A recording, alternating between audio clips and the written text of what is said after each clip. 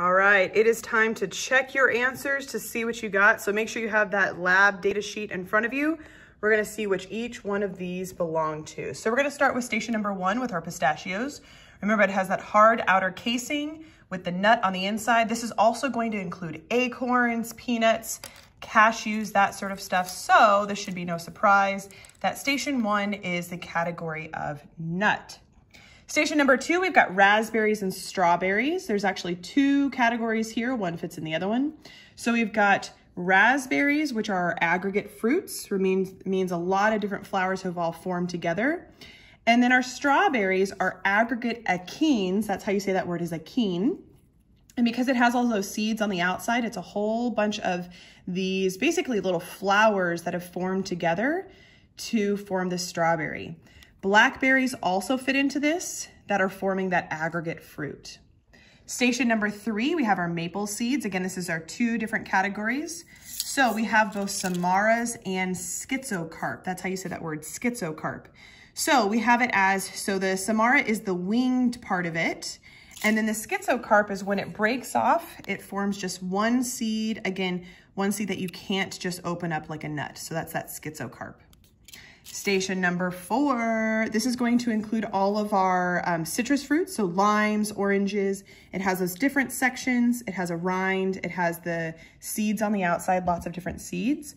So it's actually a type of berry because it has all those seeds on the inside. That's an identifying feature. And it is part of Hesperidium. So again, this is our limes and our oranges and our lemons. Station number 4, so remember station number 5, that's what I meant to say. So it's got that fleshy outer skin, and then it also has that ovary on the inside. So this is also going to include fruits like pears, and this is going to be our palms. That's how you say that, palm, like a pomegranate, but a pomegranate is not a palm, which is weird. Okay. Station number 6, these are our stone fruits. So it's going to be our avocados, our peaches, our plums, mangoes. Those are all going to be drupes. I love that word, drupe. Station number 7, almost there. So we've got our peppers and our zucchini. So remember, it's fleshy on the outside and it has lots and lots of attached seeds on the inside. That's the main feature here. So again, attached seeds. That is going to be our pepo, which is a type of berry. Remember that our identifying feature for a berry was lots of seeds on the inside, and it's fleshy on the outside or on the inside like that. Pepos can also include things like squash and pumpkins.